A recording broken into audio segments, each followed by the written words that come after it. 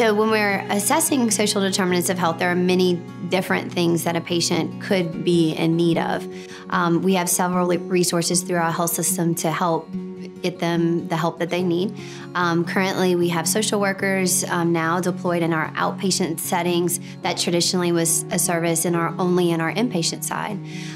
We also have several smoking cessation programs where patients can be referred to for assistance.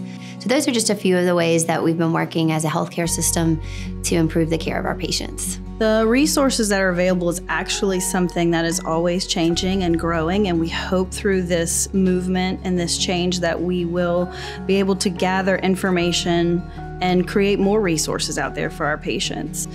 We have a process where when this is identified, we research where the patient lives and what resources are available, mostly related to their zip code and their home address, and see what criteria is needed for them and connect them to the ones that they're most appropriate for, and hopefully build to find more resources out there.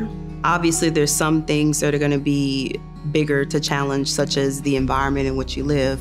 You know, it'd be nice if we could just pick you up and put you in a different place, but sometimes that part's not feasible.